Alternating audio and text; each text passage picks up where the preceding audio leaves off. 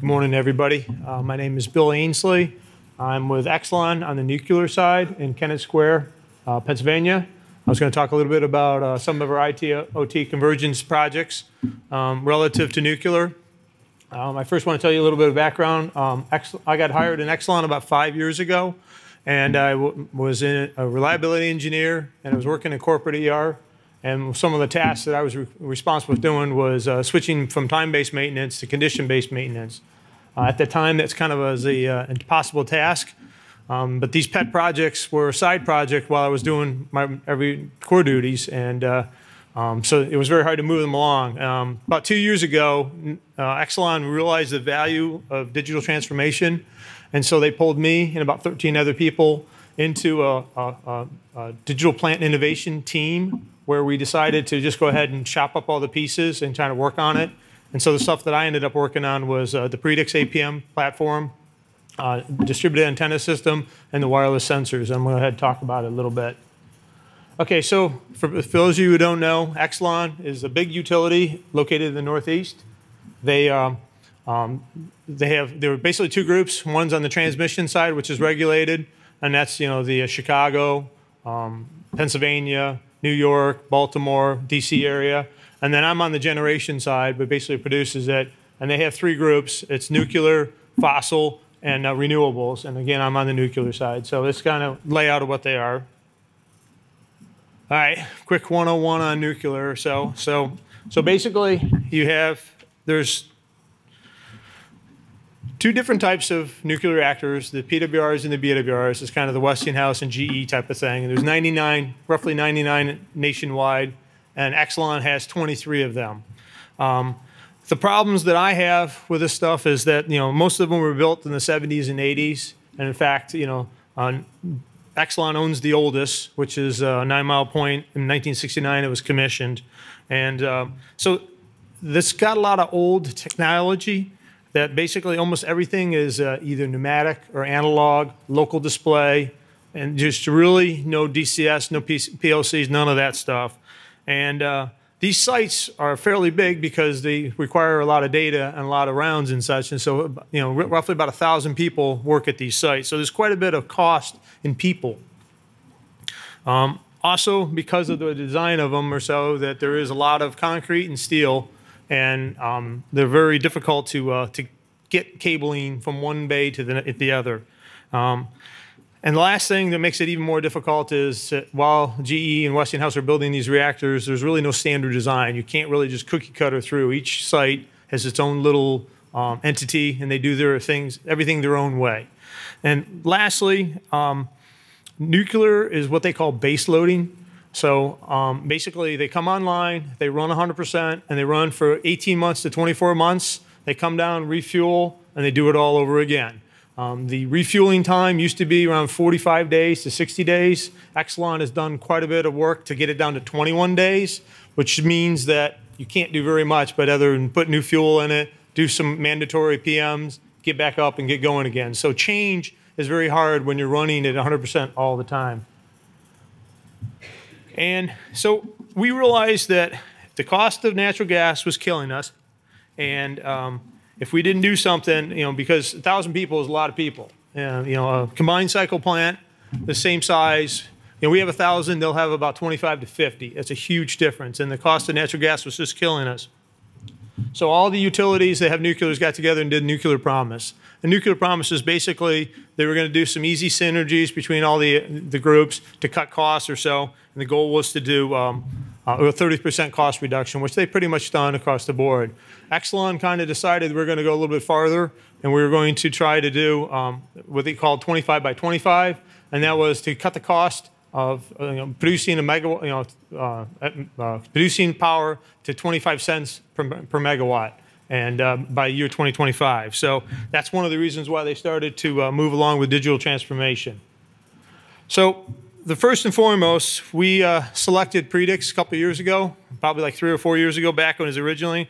The reason why we did select it is because we did like the way the cloud security was, and the fact that because we have a lot of regulations, we were required to go to what they call the AWS GovCloud, which is a very We care about where our data is. We care about who can see our data, and we care about how it's basically being treated type of deal.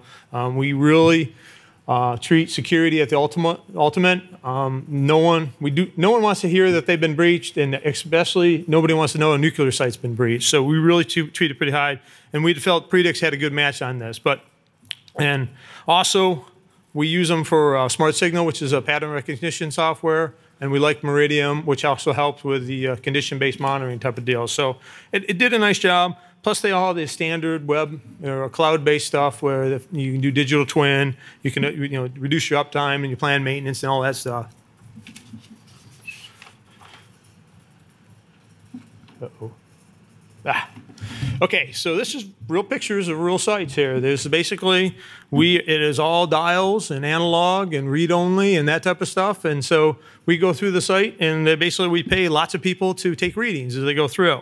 And so, like again, those plants have been built for 30 years, manual analog, no data network, limited power outlets, the whole 9 yards on the whole thing, and basically, and the other thing too, as I reminded as the last note, is not only is it laborious to have people do it, but it's also radiation is in that area, and so we try very hard not to have people in that area. So it's also a dose savings as well. Okay, so the gaps, the gallons is basically, we decided to go ahead and do a huge investment in AOT software, or IoT software, which is Predix. Basically, the way we're laid out is we have lots of instrumentation on a reactor side, but as you move towards the balance of plant, that instrumentation drops off drastically. We really care a lot about the reactor, but everything else, not so much. So, and we had a lack of access to feed the data. Here we are talking about big data and cloud-based stuff, but if you don't have sensors and data to send to your Predix or your cloud platform, there's not a lot you can do. We had no existing wireless and data networks. That's true and kind of untrue. Our data network's all throughout the whole site, and we can access to it if we chose to use traditional wiring. But that process is long and laborious and requires shutdowns and outages, which is an ultimate no-no, and the cost has just got astronomical. And so I developed a lot of wireless sensors technologies, but I didn't really pay too much attention about cybersecurity, and cyber kind of kicked me off. They were like, hey, your security levels is not the same level as data, and also business network is our Wi-Fi. And so they kind of forced me into a hole and kicked me off the network, and so I really didn't have very much. The traditional methods of digitizing is way too expensive, and it takes too long. We need to turn around, and we need to run, and we need to run wide open. So what we ended up coming up with is a system that's parallel and totally off the business and data network. It's called a distributed antenna system. And it's a newer technology that we got from EPRI, and they kind of suggested this to us. And we trialed it we did a proof of concept, and we're doing a trial, our pilot at 9 Mile. It's a 9 Mile facility north of Syracuse. And basically, it's a wireless backbone. This is, again, since we're around concrete, there's a lot of communications that we need to talk to everyone inside of it. And so what we ended up doing is combining all that stuff with lower frequencies, because lower frequencies propagate a lot farther on a single backbone. And then that way we were able to keep the synergies and our costs low. We also developed what we call non-evasive wireless technologies, wireless instrumentation, that we just clamp on top of those gauge readers. Temperature, we could just kind of lick and stick type of deal. And so with these technologies, we can all deploy them while running, and we can basically run a parallel system. It's performance monitoring only, so we don't have to worry about interference but we can feed the data to operations and have them see it. And also, by the way, with Predix, we did put an edge device at every one of our sites, and so that's basically the gateway to get us into Predix. And so basically the DAS is connected to the edge, and the edge goes into Predix. So talk a little bit more about this DAS system. So again, it's a distributed antenna system. It's using the cellular radio communication side. It has a head assembly that you mount in a common area of the site, and basically with an ODU, an optical device, you connect a bunch of remotes. From the remotes, you do antennas. And you're able to connect to the off the towers, so you can use Verizon, AT&T as a cellular carrier. But the part I like about it the most is this is capabilities of many, many different technologies. And so I built working with solid and EPRI and such. There's a 900 megahertz wireless network that we built. It's an unlicensed, open frequency network, along with the cellular, which is 700. And then we also were able to combine our radio systems along with telex. In nuclear, we like lots of stuff. There's a big difference to us in radios and telex is the fact that radio is you talk and then hear. While telex, you could talk at the same time. During the refueling outage, they absolutely mandated that they should be able to send and receive at the exact same time while they're doing refueling. So we like lots of technology, and the beautiful about this thing, it was all in the simple thing, all in the same technology and the same backbone. Now, this system is capable up to 3 gigahertz, but I intentionally designed this to 900 megahertz and lower. And again, because the lower the frequencies, the better the penetration and the propagation, especially in our stuff, and a lot less antennas. It's a factor of like 2 to 3 to 1 type of deal. So that cut my cost down drastically. The data rates are not as high because basically, as everyone knows, right now we're going higher frequencies for higher data. But with 700 megahertz LTE is certainly proven very well. We've been able to get, I think it's about 20 megabits per second throughput for that. We did do a fiber drop on the end and got off the tower for Verizon, and that really helped our speeds and stuff like that. So it's good. Like I said, we do have Wi-Fi still in the building, and so when we truly need to do the higher data rates on a laptop or so, we can switch to Wi-Fi. Okay, so these are the gauges I was talking about. So here's a good example. We have a pneumatic level controller. I know it's Stone Age, and I know the right answer is to change it out. But the problem is that we have basically like 35 of them all hooked up together, and we're running. So, we can only do it on an outage, and the cost of this ended up being about $100,000 per controller to replace it. But we flipped over to these optical electronic eyeballs. We call them wireless gauge readers. Basically, they can bolt right onto the face of it and change that analog data to digital so the operators can read it.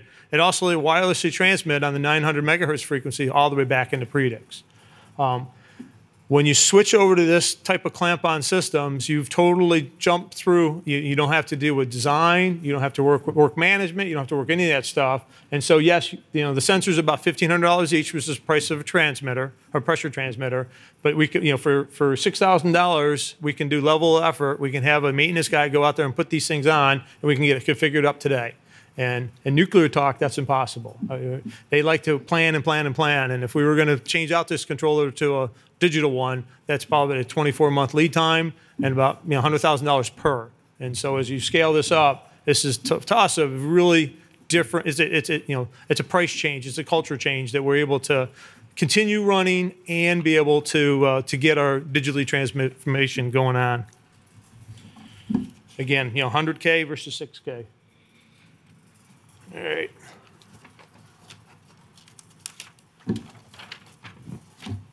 Okay, so here's our other case study number 2, and we're just getting started. We're probably going to have a lot of them. 2019, I think, is going to be a good year for us.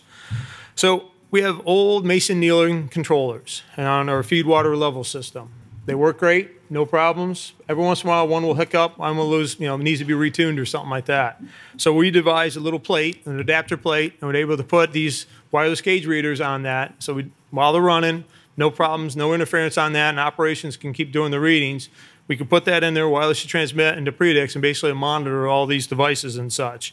It's a huge change. Again, this is another one is saying switching over to digital positioners for us is about 100 grand per, and there's 36 of them.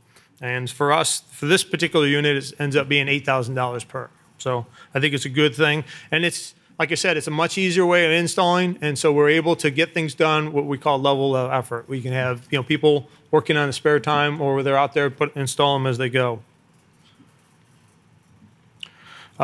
Benefits, there's tons of them. Basically our goal is to add more sensors to basically be able to monitor a lot better, reducing unplanned downtime. I skipped over a little bit, but it was on the slide. These level gauges.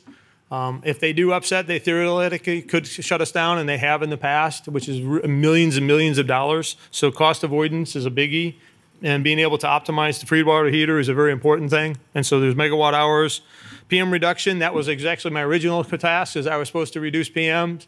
and being able to performance monitor things and keep an eye on it. Certainly, we've had much better success in monitoring things. We find that sometimes when we overthink it, overwork it, and touch it, it ends up being a big old mess. We end up having to go back and rework and do that all the time. So work management, cutback, improvements. With the introduction of GE Predix, we're able to use the digital twin, safety, and also basically keeping operators out of the reactor area so they have dose savings as well. So for deployment fleet-wide, this is the beautiful thing about these gauges, and a whole lot, temperature and all these other gauges as well. But half our sites has got Mason-Nealon, the other half has got Fisher. Well, both of them have dial gauges on them, and so it's very easy retro. We can put the gauges on both. It doesn't matter what system we have. If you got a lollipop gauge, you can put them on here. So it's easy to deployable, easy to fleet-wide, and we can actually somewhat standardize our fleet with that. So in closing, some of the lessons learned, I gave you the rosy picture of how wonderful things are. AWS GovCloud, for us, it was a mandate. We didn't have a choice. But as some people explain it to me, clouds are a wonderful thing. You got to think of them as like skyscrapers. There's many different levels, many different doors, many different places you can go in the cloud.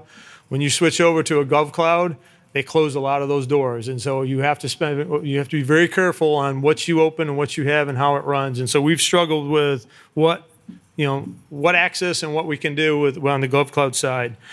We did have problems with Predix. There's been issues. I'm sure a lot of you are aware. One of the things that Predix is a bunch of little software, and they're trying very hard to unify it. They have Meridium, they have Smart Signal, they have all these other things. They all have their own platform, and they're trying to unify it, and that definitely has set them back quite a bit. I did 900 because it propagated very nicely. It did a lot better job than the 2.4, but the downside is there's not a lot of sensor selection. But the good side is that Exelon's a fairly good sized company. I've been trying to get the other utilities to do this as well. So people are willing to develop sensors in the 900. It's just kind of been moving along very quickly. And the last one I probably made first, and it's my bad type of deal, but remember I told you about the Wi-Fi and the data side.